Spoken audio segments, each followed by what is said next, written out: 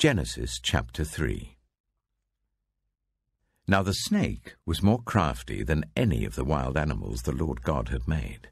He said to the woman, "Did God really say, 'You must not eat from any tree in the garden'?" The woman said to the snake, "We may eat fruit from the trees in the garden, but God did say, 'You must not eat fruit from the tree that is in the middle of the garden, and you must not touch it, or you will die.'" "You will not certainly die," the snake said to the woman. "For God knows that when you eat from it, your eyes will be opened, and you will be like God, knowing good and evil." When the woman saw that the fruit of the tree was good for food and pleasing to the eye, and also desirable for gaining wisdom, she took some and ate it. She also gave some to her husband who was with her, and he ate it. Then the eyes of both of them were opened, and they realized they were naked. So they sewed fig leaves together and made coverings for themselves. Then the man and his wife heard the sound of the Lord God as he was walking in the garden in the cool of the day. And they hid from the Lord God among the trees of the garden. But the Lord God called to the man, "Where are you?" He answered, "I heard you in the garden, and I was afraid because I was naked, so I hid." And he said, "Who told you that you were naked? Have you eaten from the tree that I commanded you not to eat from?" The man said, "The woman you put here with me, she gave me some fruit from the tree, and I ate it." Then the Lord God said to the woman, "What is this you have done?" The woman said, "The snake deceived me, and I ate." So the Lord God said to the snake, "Because you have done this, cursed are you above all livestock and all wild animals. You will crawl on your belly, and you will eat dust all the days of your life. And I will put enmity between you and the woman, and between your offspring and hers. He will crush your head, and you will strike his heel." To the woman he said, "I will make your pains in childbearing very severe. With painful labor you will give birth to children. Your desire will be for your husband, and he will rule over you." To Adam he said, "Because you listened to your wife, and ate fruit from the tree about which I commanded you, you must not eat from it. Cursed is the ground because of you. Through painful toil you will eat food from it all the days of your life. It will produce thorns and thistles for you, and you will eat the plants of the field. By the sweat of your brow you will eat your food, until you return to the ground, since from it you were taken. For dust you are, and to dust you will return." Adam named his wife Eve, because she would become the mother of all the living. The Lord God made garments of skin for Adam and his wife, and clothed them. And the Lord God said, "The man has now become like one of us, knowing good and evil. He must not be allowed to reach out his hand and take also from the tree of life and eat, and live forever." So the Lord God banished him from the Garden of Eden to work the ground from which he had been taken. After he drove the man out, he placed on the east side of the Garden of Eden cherubim and a flaming sword, flashing back and forth to guard the way to the tree of life.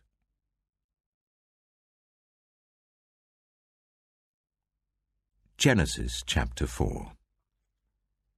Adam made love to his wife Eve, and she became pregnant and gave birth to Cain. She said, "With the help of the Lord I have brought forth a man." Later she gave birth to his brother Abel. Now Abel kept flocks, and Cain worked the soil. In the course of time, Cain brought some of the fruits of the soil as an offering to the Lord. But Abel also brought an offering, fat portions from some of the firstborn of his flock. The Lord looked with favor on Abel and his offering, but on Cain and his offering he did not look with favor. So Cain was very angry, and his face was downcast. Then the Lord said to Cain, "Why are you angry? Why is your face downcast? If you do what is right, will you not be accepted? But if you do not do what is right, sin is crouching at your door. It desires to have you, but you must rule over it." Now Cain said to his brother Abel, "Let's go out to the field." While they were in the field, Cain attacked his brother Abel and killed him. Then the Lord said to Cain, "Where is your brother Abel?" "I don't know," he replied. "Am I my brother's keeper?" The Lord said, "What have you done? Listen, your brother's blood cries out to me from the ground. Now you are under a curse and driven from the ground, which opened its mouth to receive your brother's blood from your hand. When you work the ground, it will no longer yield its crops for you. You will be a restless wanderer on the earth." Cain said to the Lord, "My punishment is more than I can bear. Today you are driving me from the land, and I will be hidden from your presence. I will be a restless wanderer on the earth, and whoever finds me will kill me." But the Lord said to him, "Not so. Anyone who kills Cain will suffer vengeance 7 times over." Then the Lord put a mark on Cain, so that no one who found him would kill him. So Cain went out from the Lord's presence and lived in the land of Nod, east of Eden. Cain made love to his wife, and she became pregnant and gave birth to Enoch. Cain was then building a city, and he named it after his son Enoch. To Enoch was born Irad, and Irad was the father of Mehujael, and Mehujael was the father of Methusael, and Methusael was the father of Lamech. Lamech married 2 women, one named Ada and the other Zillah. Ada gave birth to Jabal. He was the father of those who live in tents and raise livestock. His brother's name was Jubal. He was the father of all who play stringed instruments and pipes. Zillah also had a son, Tubal-Cain, who forged all kinds of tools out of bronze and iron. Tubal-Cain's sister was Naamah. Lamech said to his wives, "Ada and Zillah, listen to me. Wives of Lamech, hear my words. I have killed a man for wounding me, a young man for injuring me. If Cain is avenged 7 times, then Lamech 77 times. Adam made love to his wife again, and she gave birth to a son and named him Seth, saying, "God has granted me another child in place of Abel, since Cain killed him." Seth also had a son, and he named him Enosh. At that time, people began to call on the name of the Lord.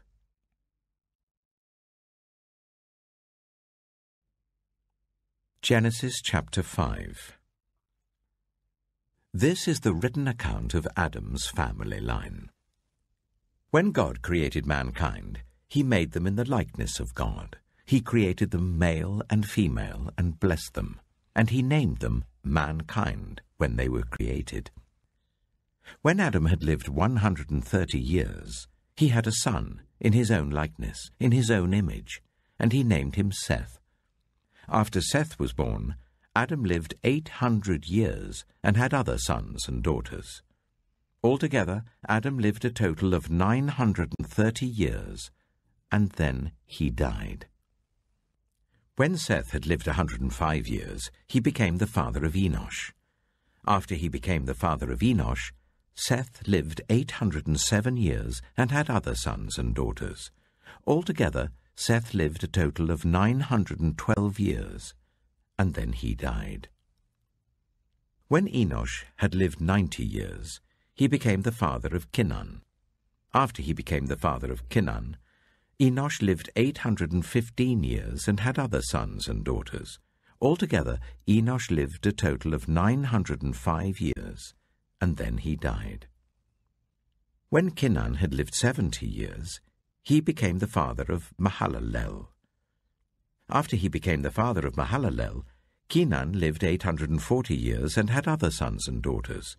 Altogether, Kenan lived a total of 910 years, and then he died. When Mahalalel had lived 65 years, he became the father of Jared.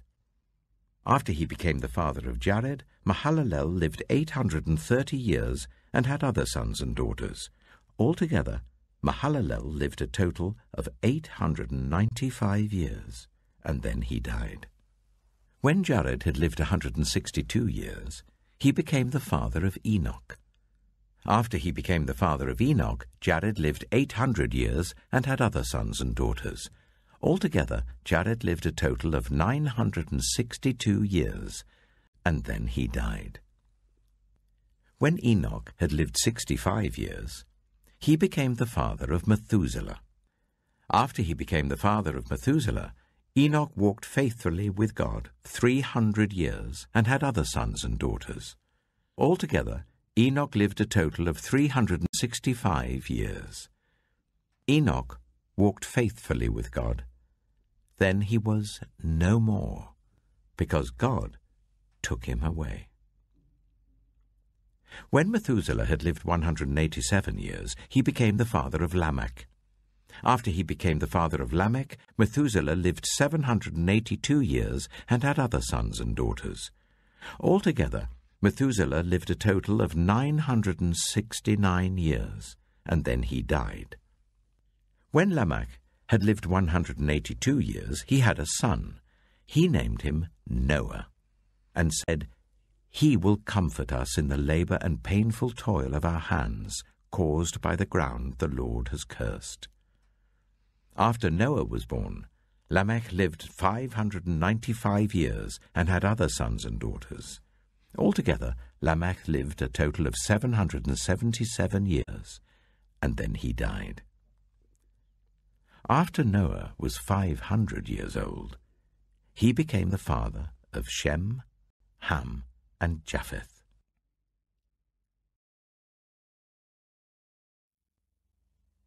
Psalm 2. Why do the nations conspire, and the peoples plot in vain? The kings of the earth rise up, and the rulers band together, against the Lord and against his anointed, saying, "Let us break their chains and throw off their shackles." The one enthroned in heaven laughs. The Lord scoffs at them. He rebukes them in his anger and terrifies them in his wrath, saying, "I have installed my king on Zion, my holy mountain. I will proclaim the Lord's decree. He said to me, 'You are my son. Today I have become your father.' Ask me, and I will make the nations your inheritance, the ends of the earth your possession. You will break them with a rod of iron. You will dash them to pieces like pottery. Therefore, you kings, be wise. Be warned, you rulers of the earth. Serve the Lord with fear, and celebrate his rule with trembling. Kiss his son, or he will be angry, and your way will lead to your destruction, for his wrath can flare up in a moment. Blessed are all who take refuge in him."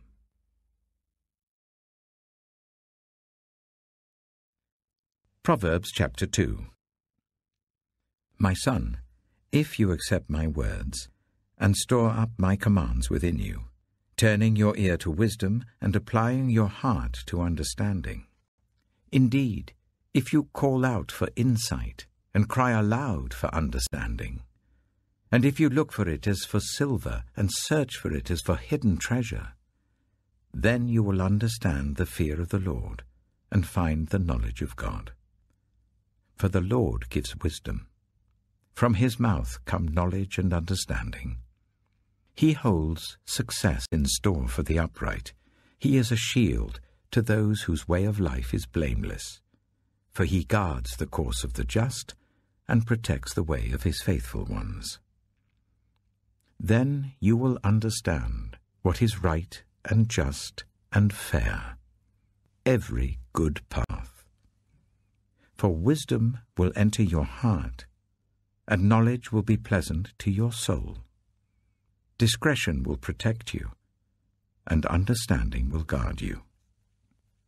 Wisdom will save you from the ways of wicked men, for men whose words are perverse, who have left the straight paths to walk in dark ways, who delight in doing wrong and rejoice in the perverseness of evil, whose paths are crooked and who are devious in their ways.